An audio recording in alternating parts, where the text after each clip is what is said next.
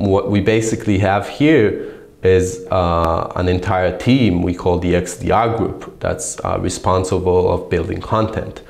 And we use the unified schema to build content on top of that.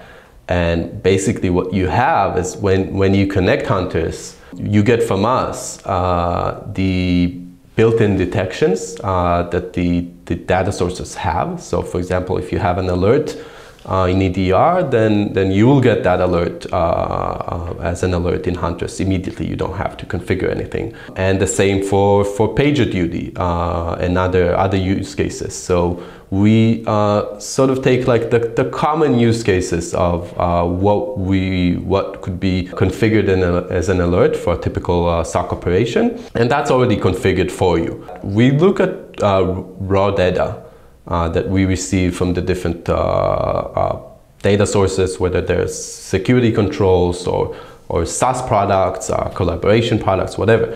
And there's a lot of raw data that is being sent to the data lake. And from that raw data, we can create additional detection that can find things that maybe the security tools didn't find themselves. And you might ask the question, why would we find something that they don't?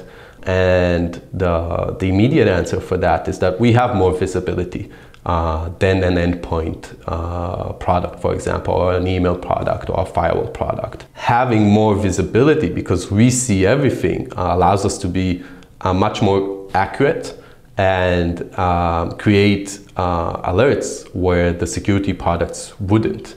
And this is where cross-data correlation comes in. So being able to look at two events in real time that are happening in two different data sources, one being firewall and the other one being endpoint, one being email security and the other one being endpoint. Endpoint is common for a lot of them. One being logs from your cloud environment, and then the other one being endpoint, and being able to say, okay, we have information coming from the cloud and we have information coming from endpoint, and we can either say that's more suspicious in some cases. Vice versa, we can say, firewall generated an alert, but we have the endpoint information, and we can say, we know this endpoint. This endpoint is a scanner that the organization have placed in, so don't treat that as a normal alert, and you can close that.